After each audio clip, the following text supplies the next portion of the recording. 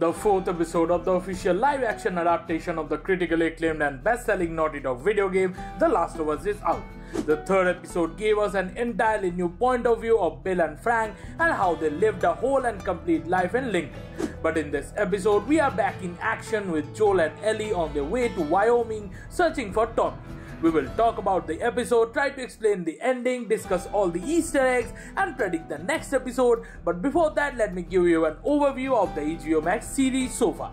Anyway, if you don't want exposure to any important plot points and character details from the episode and the video game, I suggest you watch the episode first and then check out this video. So with a major spoiler warning, let's jump straight into the video.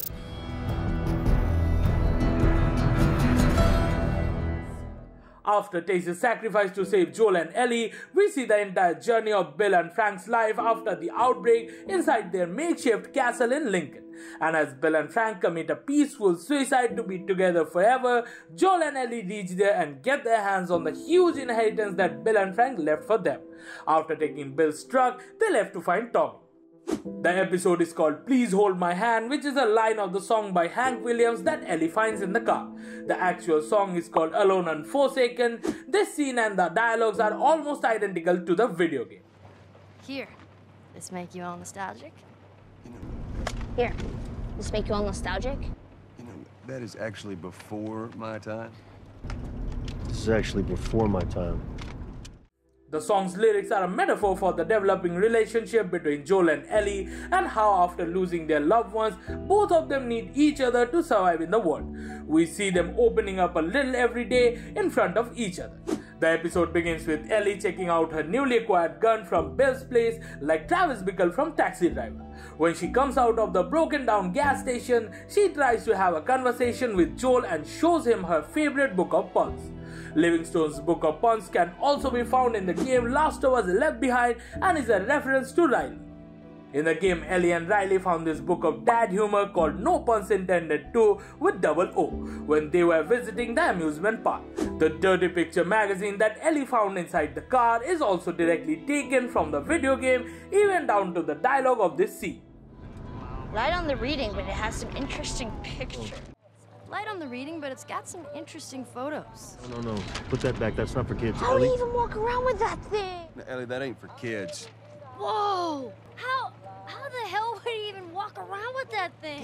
Get rid of it. Hold your horses. I want to see what all the fuss is about. Get rid of that. Well, hold your horses. I want to see what all the fuss is about.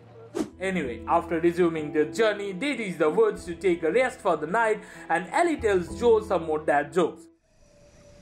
Why did the Scarecrow get an award? Because he was outstanding in his field. You dick!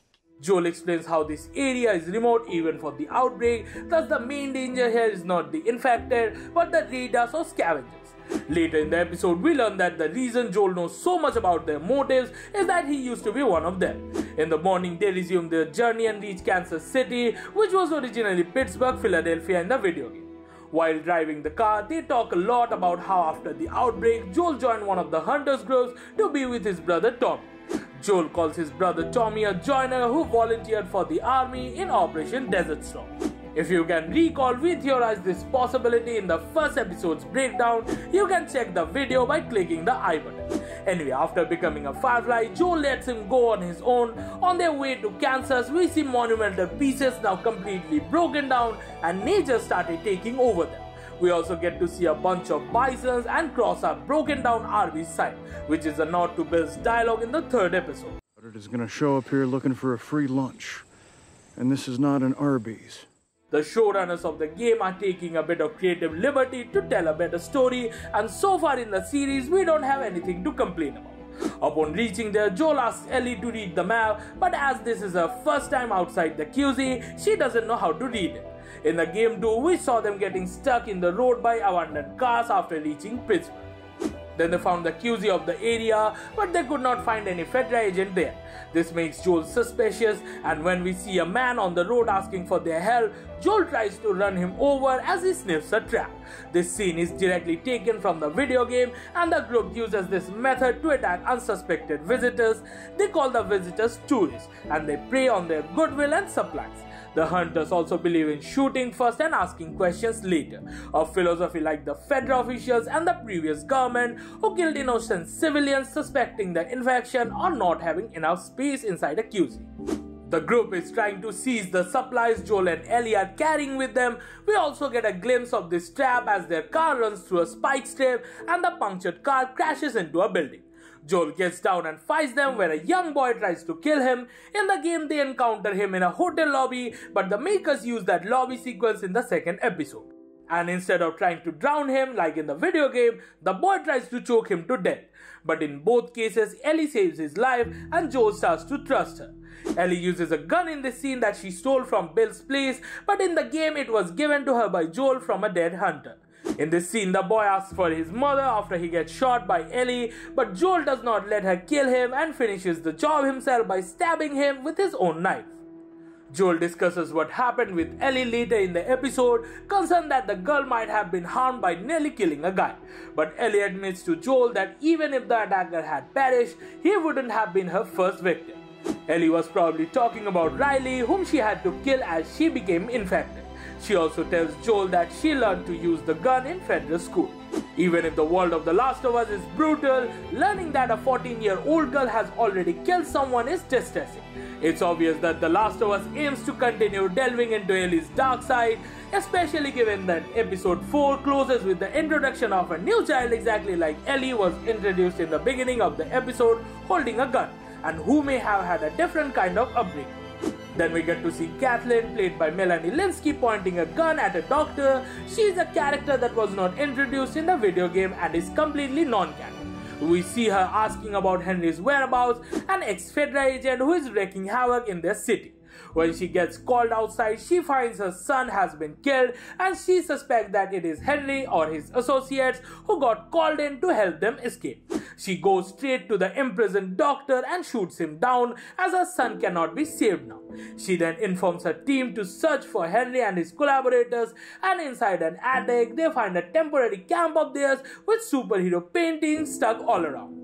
In the back door of the building we can see the ground crumbling, which in my guess is a signal transmission of the fungus, or this sounds like a bloater's cry, so fingers crossed if that is coming our way on the next episode. But a cautious Kathleen chose to hide this information from her people that could deviate them from their mission at hand. We also see some similar vehicles from the video game, like this one that has run written on its frontal blade.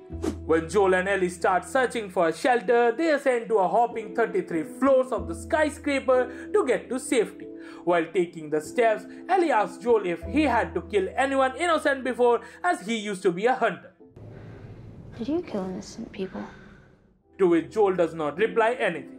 They make their bed and set up booby traps, and with another Ellie's PJs they call it a night. Did you know diarrhea is hereditary? What? Yeah. It runs in your genes. But when Joel wakes up, he finds her at a gunpoint of a stranger and a kid. They are Henry and Sam and will play major roles in the upcoming episodes. Sam has face painted himself to look like his favorite superhero, whose picture we saw in the previous shelter, and Henry is an ex-Fedra agent who can go to any lengths to protect his brother. In episode 5, the duo will probably come face to face with the hunters as they try to escape Kansas, and they will probably get help from the brothers Henry and Sam, who will play a crucial part in the upcoming episode. It will be interesting to see how different parts of the country are fighting the epidemic, but one thing I'm pretty sure about is that there will be some major events happening in Kansas and not necessarily good. Telling you anything more than that might function as a direct spoiler to the video game, so I'd like to avoid that possibility. The next episode will be released on February 12, 2023. Hey, thank you for watching this video. Do share your thoughts in the comment section about your experience of watching the 4th episode of The Last of Us. Press the like button and subscribe to our channel to get your weekly dose of this HBO series. See you at the next one, and for the time being we are signing off. Love this Pradita, why are all the pages stuck together, and I'll be back.